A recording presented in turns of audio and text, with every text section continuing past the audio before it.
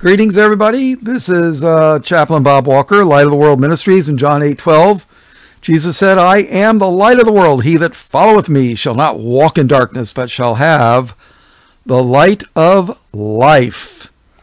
And Jesus is the resurrection and the life. This is going to be part 2, probably the end of resurrections in the Bible. Part 1 was the Old Testament resurrections. Elisha, Elijah, and this will be the New Testament with the Prince of Life. So let's go to Book of Mark, chapter 5, and let's see, verse 21. Yeah, I remember I read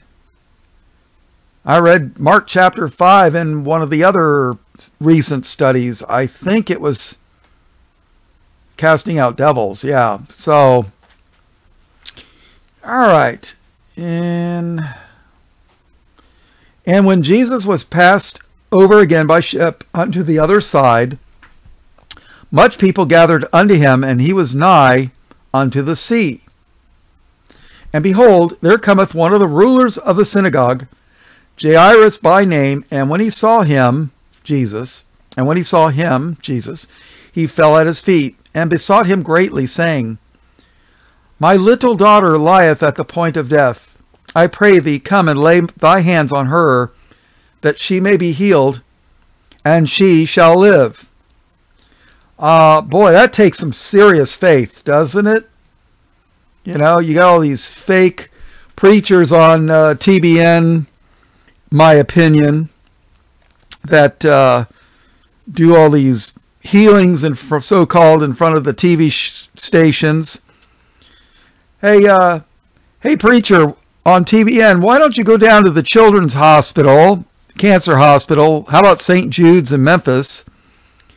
And clean that hospital out, empty it out, heal all the kids. Why don't you do that, huh? Instead of having a bunch of slain in the spirit junk in front of a TV camera. I don't remember the name of it, but years ago, somebody recorded like 3 months of Benny Hinn's, I don't know what you call him, his TV show or whatever, and he was touching people and laying hands on them and all this stuff. And he did that for three or 4 months.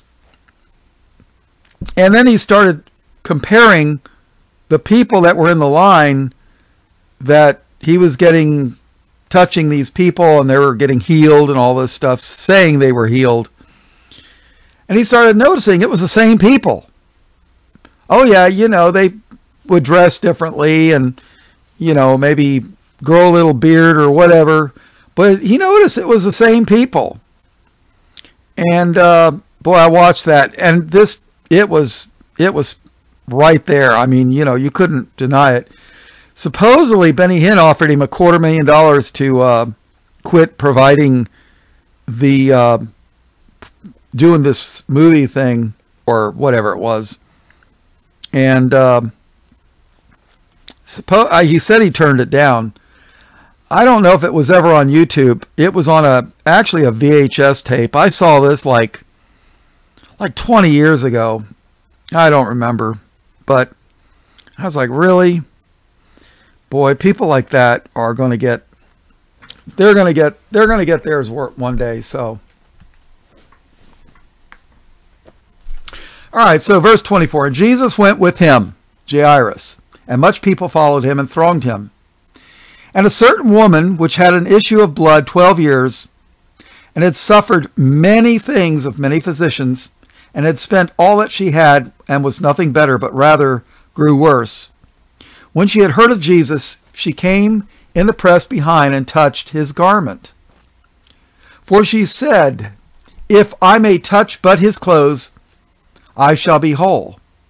And straightway the fountain of her blood was dried up, and she felt in her body that she was healed of that plague.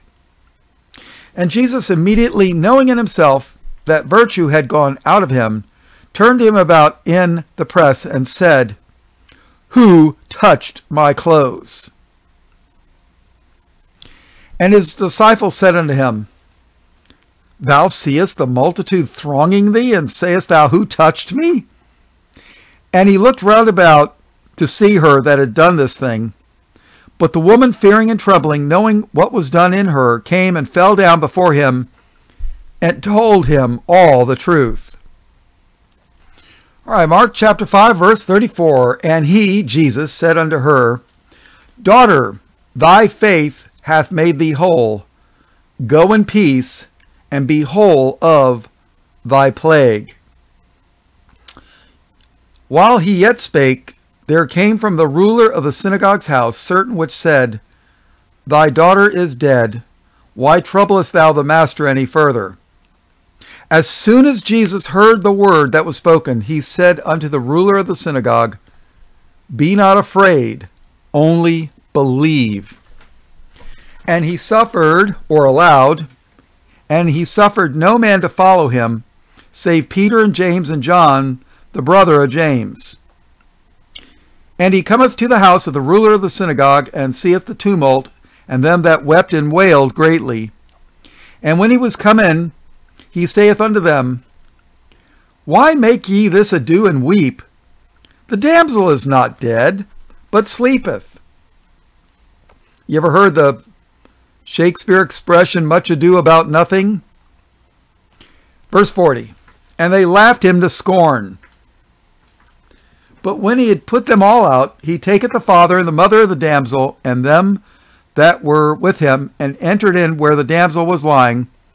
And he took the damsel by the hand, and said unto her, Talitha cumi, which is, being interpreted, Damsel, I say unto thee, arise. And straightway the damsel arose and walked, for she was of the age of 12 years. And they were astonished with great astonishment. And he charged them straitly that no man should know it. Don't tell everybody what I just did. And he charged them straitly that no man should know it, and commanded that something should be given her to eat. All right, let's look at the next one. Jesus does it again. All right, let's go to the book of Luke, chapter 7. We're going to read the whole chapter, I guess. Verse 1. Now when he, Jesus, had ended all his sayings in the audience of the people, he entered into Capernaum. And a certain centurion's servant... Now wait a minute, what is a centurion? Centurion is where we get the word century. He's a commander. A centurion was a commander. So keep that in mind. But let's see. So it was approximately 80 to 100 men. So that's about half the size of a U.S. Army company. So he's a ruler. He's like I guess a lieutenant or captain. Verse 2, and a certain centurion's servant, who was dear unto him, was sick and ready to die. And when he, the centurion, heard of Jesus, he sent unto him the elders of the Jews, beseeching him that he would come and heal his servant. And when they came to Jesus, they besought him instantly, saying that he was worthy for whom he should do this. For he loveth our nation, and hath built us a synagogue. Now, if you ask me, it's pretty obvious that this guy is probably an Israelite, divorced Israel, Jeremiah 3:8, Jeremiah 31:31. Verse 6. Then Jesus went with them, and when he was not when he was now not far from the house, the centurion sent friends to him, saying unto him, Lord, trouble not thyself, For I am not worthy that thou shouldest enter under my roof. Wherefore neither thought I myself worthy to come unto thee, but say in a word, and my servant shall be healed.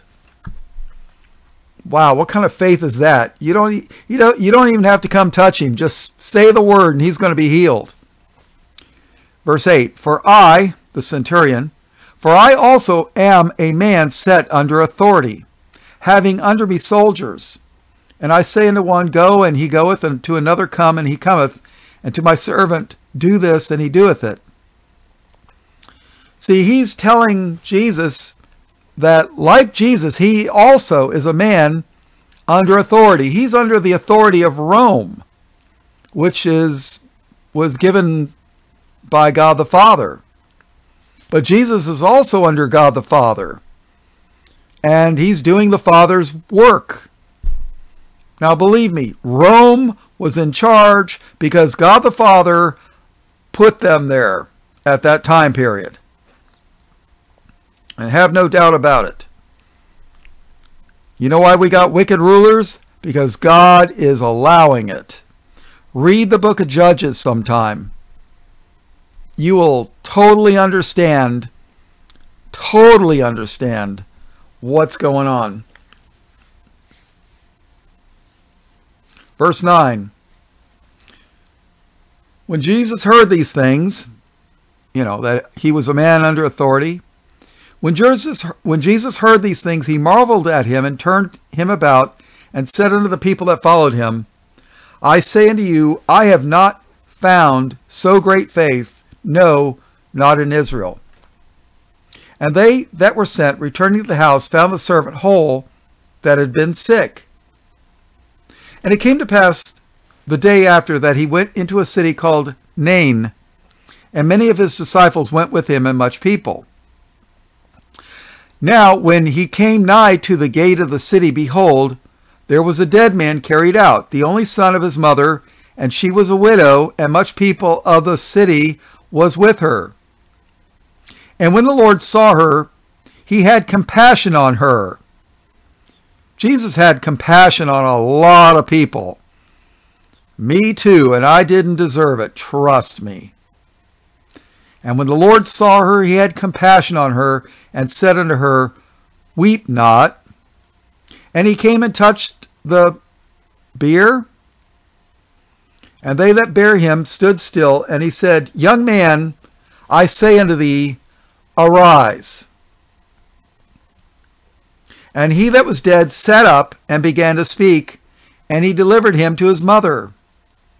And there came a fear on all, and they glorified God, saying, that a great prophet is risen up among us, and that God hath visited his people.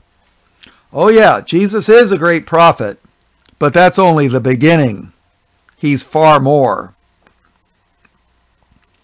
17, and this rumor of him went forth throughout all Judea, and throughout all the region round about. And the disciples of John showed him all these things. And John, calling unto him 2 of his disciples, sent them to Jesus, saying, Art thou he that should come, or look we for another? Are you the Christ, or are we looking for somebody else? When the men, 20, when the men were come unto him, they said, John Baptist hath sent us unto thee, saying, Art thou he that should come, or look we for another? And in that same hour he cured many of their infirmities and plagues, and of evil spirits, and unto many that were blind he gave sight. And Jesus answering said unto them, Go your way, and tell John what things ye have seen and heard, how that the blind see, the lame walk, the lepers are cleansed, the deaf hear, the dead are raised, to the poor the gospel is preached, and blessed is he whosoever shall not be offended in me. Yeah, I believe it's Matthew. Oh, let me make sure before I open my mouth. Okay, let's go to Mark chapter 4. We're going to skip around a little bit here. Verse 1. And he, Jesus, began again to teach by the seaside, and there was gathered unto him a great multitude, so that he entered into a ship and sat in the sea. And the whole multitude was by the sea on the land. And he taught them many things by parables, and said unto them in his doctrine, Hearken, or listen. Behold, there went out a sower to sow. Well, what is a sower? You know, it's when the farmer's planting seeds, right? Verse 4, And it came to pass, as he sowed, some fell by the wayside, and the fowls of the air came and devoured it up.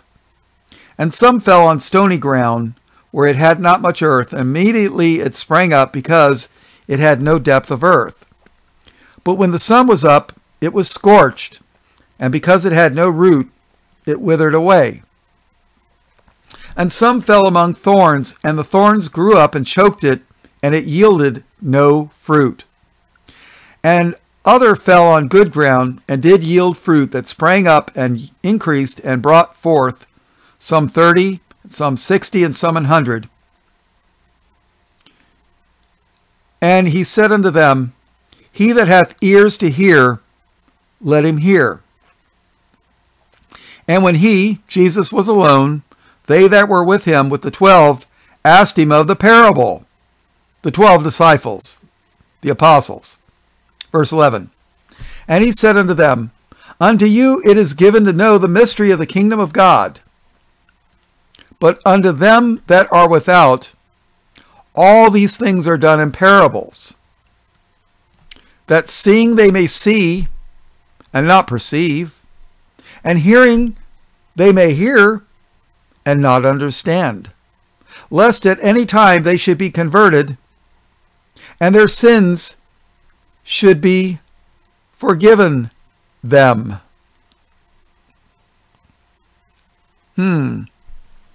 You see, when people tell you that they're universalists and they believe that any two-legged creature walking down the road can believe in Jesus and be saved, does that hold water with what's being said here? God speaks in, Jesus speaks in parable, God in the flesh, speaks in parables so that they would see but not understand, and hear they wouldn't, see and hear and they wouldn't understand, lest at any time they should be converted and their sin should be forgiven them. See, a lot of people follow Jesus for the wrong reasons. They wanted to see a magic show, the healings. Others followed him because of the food that he fed them. Hey, a free meal. Let's follow Jesus around. But their hearts were not with Jesus.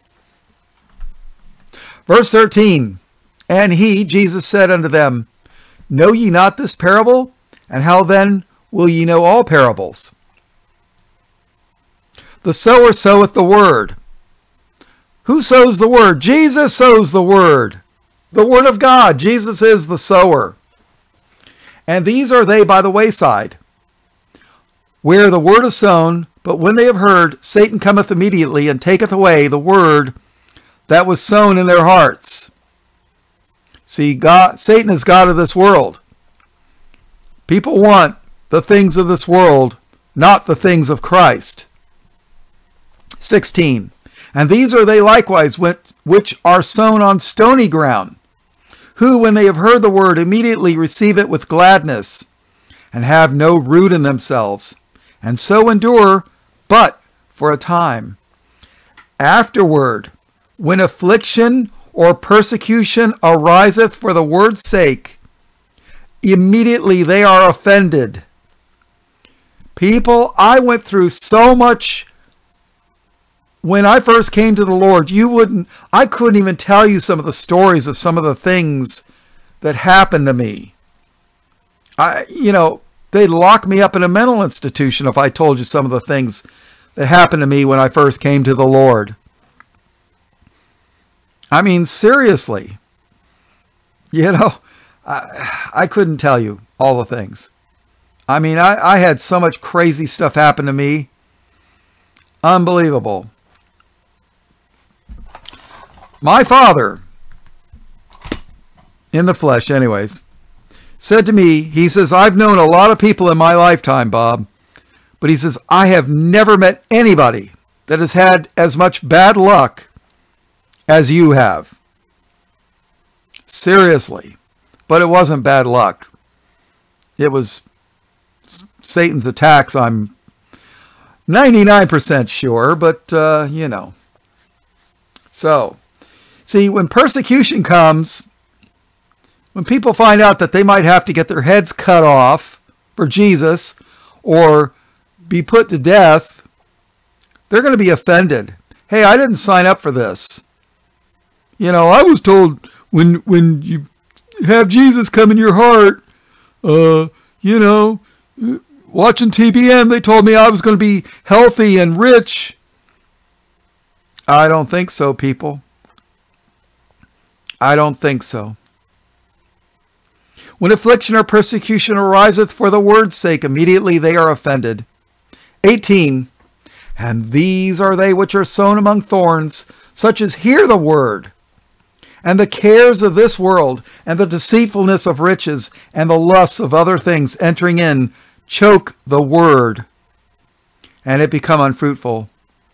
And these are they which are sown on good ground, such as hear the word, and receive it, and bring forth fruit, good works, fruit, good works, some 30-fold, some 60, and some 100.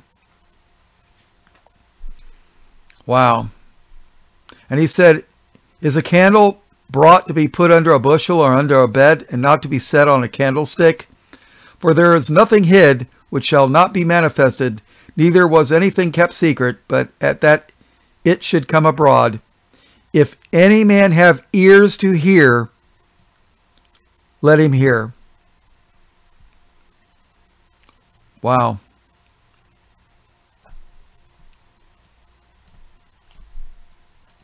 In Matthew chapter 10, verse 33, Jesus says, but whosoever shall deny me before men, him will I also deny before my Father, which is in heaven. Wow. All right, so let's go back to, let's see, where were we? Luke 7. Luke chapter 7, verse 22. Then Jesus answering said unto them, go your way and tell John the Baptist, what things ye have seen and heard, how that the blind see, the lame walk, the lepers are cleansed, the deaf hear, the dead are raised. The dead are raised. To the poor the gospel is preached, and blessed is he whosoever shall not be offended in me. And when the messengers of John were departed, he began to speak unto the people concerning John. What went ye out into the wilderness for to see? A reed shaken in the wind? But what went ye out for to see? A man clothed in soft raiment, soft clothing? Behold, they which are gorgeously apparelled and live delicately are in king's courts. But what went ye out for to see? A prophet? Yea, I say unto you, and much more than a prophet. This is he of whom it is written, behold, I send my messenger before my face, which shall prepare thy way before thee.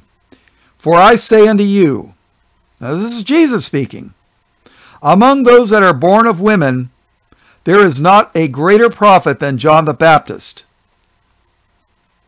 But he that is least in the kingdom of God is greater than he. And all the people had heard him, and the publicans justified God, being baptized with the baptism of John. And by the way, John's baptism was for the remission of sin. Verse 30, but the Pharisees and lawyers rejected the counsel of God against themselves, being not baptized of him.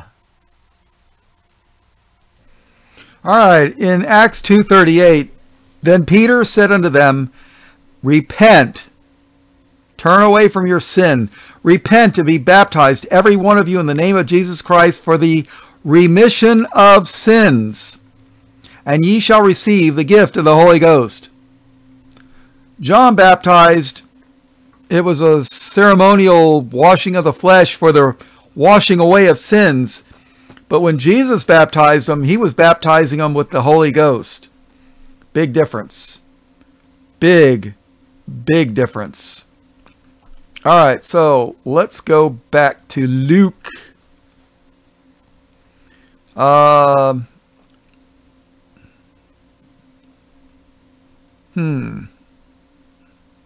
right. Verse 30, but the Pharisees and lawyers rejected the counsel of God against themselves, being not baptized of him. And the Lord said, whereunto then shall I liken the men of this generation, and to what are they like? They are like unto children, sitting in the marketplace, and calling one to another, and saying, we have piped unto you, and ye have not danced. We have mourned to you, and ye have not wept. For John the Baptist came neither eating bread nor drinking wine, and ye, the Pharisees, and ye say he hath a devil. They're saying he's demon-possessed. The Son of Man is come eating and drinking, and ye say, behold, a gluttonous man and a winebibber, a friend of publicans and sinners. If you don't know what a glutton is, a glutton's a person that eats too much, and a winebibber. So they're basically calling him a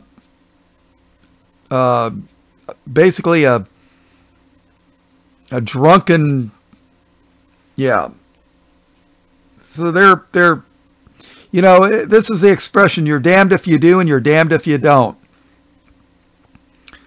So, a friend of publicans and sinners.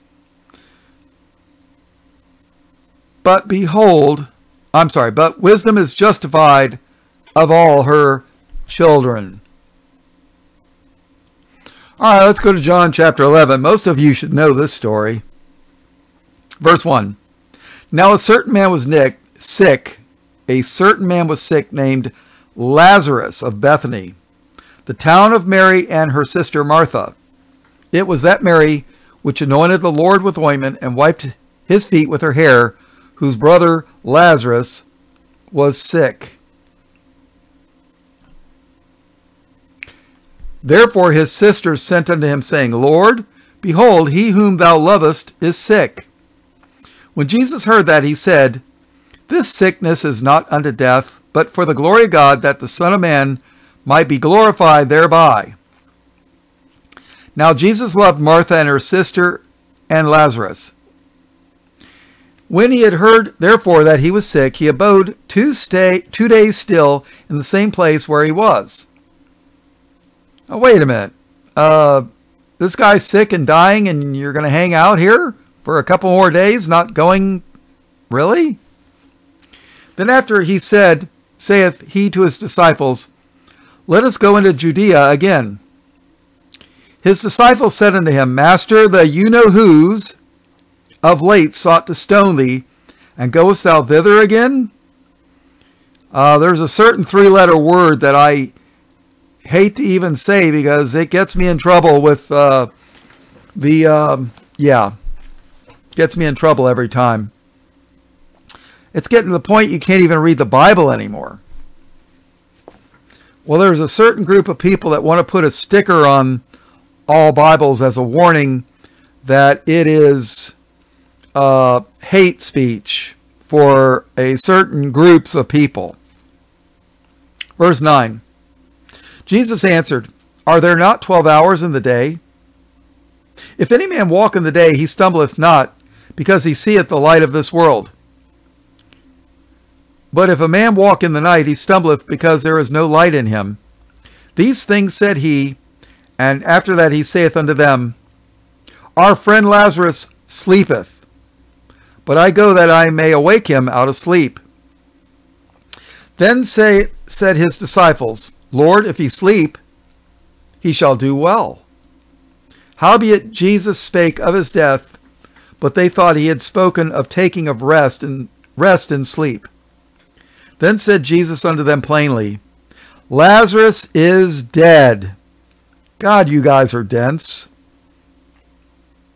Well, that's the Bob commentary there. And I am glad for your sakes that I was not there, to the intent ye may believe. And I am glad for your sakes that I was not there, to the intent that ye may believe. Nevertheless, let us go unto him. Then said Thomas, which is called Didymus, unto his fellow disciples, Let us also go, that we may die with him. When Jesus came, he found that he had lain in the grave 4 days already. Now let me tell you something, people. There's no way the you-know-whos can say that Lazarus really wasn't dead. When you're in the grave for 4 days, you've had no water for 4 days, you're dead. Almost all people are dead within 3 days of not drinking any water. 4 days, no way. I just don't see it. But then again, I'm not a medical specialist, so. But if you don't drink any water for 4 days, you're in big trouble, especially in the desert.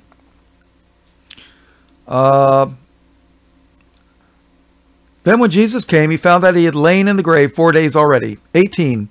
Now Bethany was nigh unto Jerusalem, about 15 furlongs off.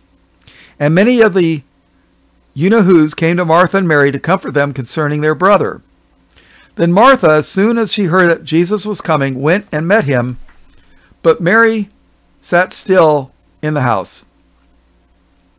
Then said Martha unto Jesus, Lord, if thou hadst been here, my brother had not died. But I know that even now, whatsoever thou wilt ask of God, God will give it thee. Wow, that's some faith, huh? 23. Jesus saith unto her, Thy brother shall rise again. Martha saith unto him, I know that he shall rise again in the resurrection at the last day. Wow.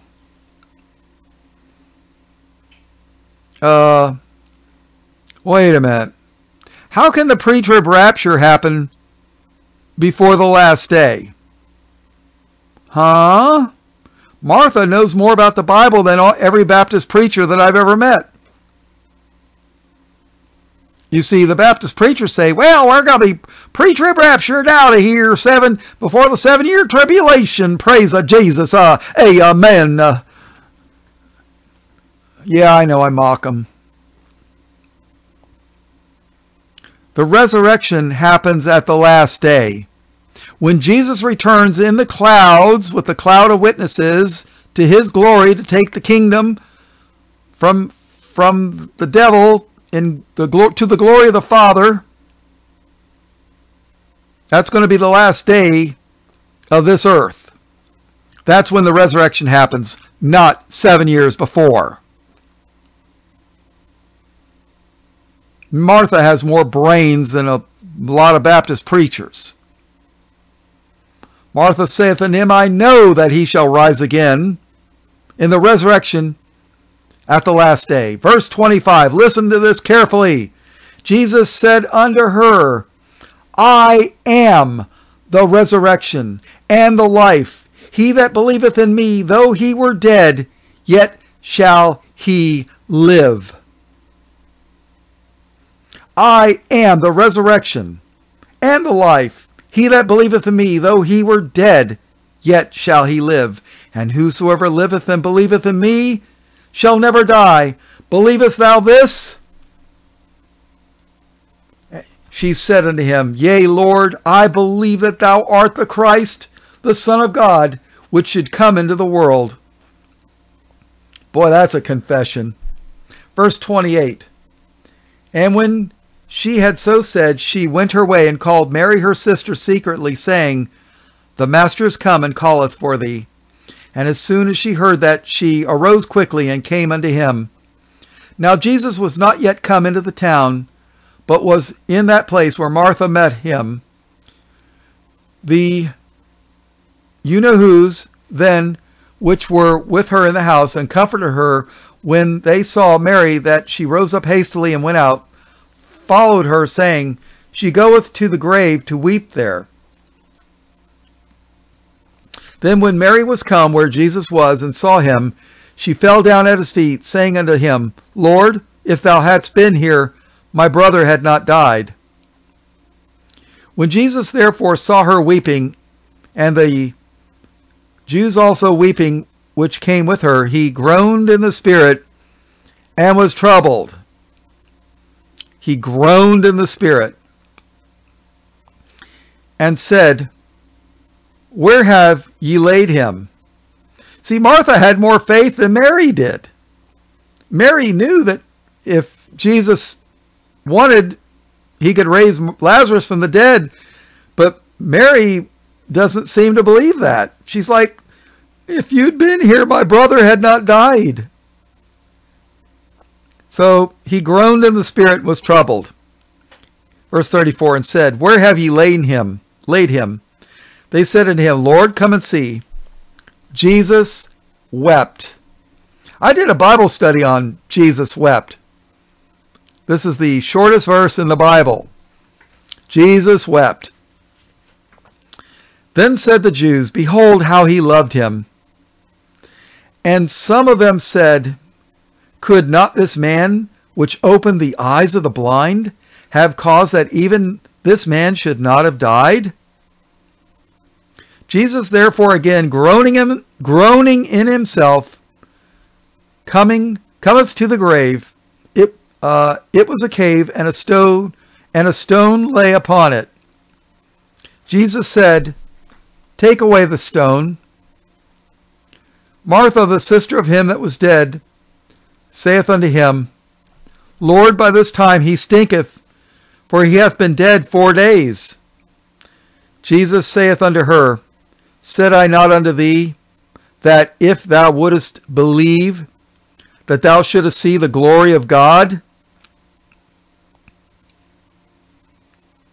Verse 41, Then they took away the stone from the place where the dead was laid, and Jesus lifted up his eyes and said, Father, I thank thee that thou hast heard me, and I knew that thou hearest me always. But because of the people which stand by, I said it, that they may believe that thou hast sent me.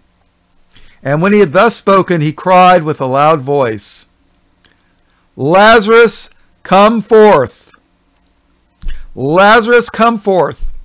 And he that was dead came forth, bound hand and foot with grave clothes, and his face was bound about with a napkin. Jesus saith unto them, Loose him and let him go. And many of the Jews which came to Mary and had seen the things which Jesus did, believed on him. But some of them went their ways to the Pharisees and told them what things Jesus had done. Then gathered the chief priests and the Pharisees a council and said, What do we? What are we going to do? For this man doeth many miracles. If we let him thus alone, all men will believe on him, and the Romans will come and take away both our place and nation. And one of them, named Caiaphas, being the high priest that same year, said unto them, Ye know nothing at all, nor consider that it is expedient for us that one man should die for the people, and that the whole nation perish not. That's right. Jesus is going to die for his people, and the whole nation Israel is not going to perish because of the death and burial and resurrection of Jesus, who is the Christ, the Lamb of God, who was slain from the foundation of the world to take away the sins of the world. Wow.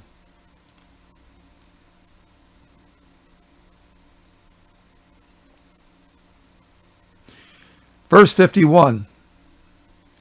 For this spake he not of himself, but being high priest that year, he prophesied that Jesus should die for that nation, Judah, and not for that nation only, but that also he should gather together in one the children of God which that were scattered abroad. In other words, the 11 tribes that were divorced in Jeremiah 3:8, that were to be gathered together again in Jeremiah 31:31. 53.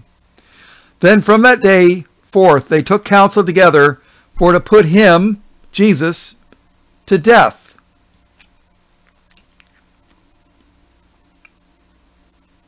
Wow. Jesus therefore walked no more openly among the you-know-whos, but went thence into a country near to the wilderness, into a city called Ephraim, and there continued with his disciples.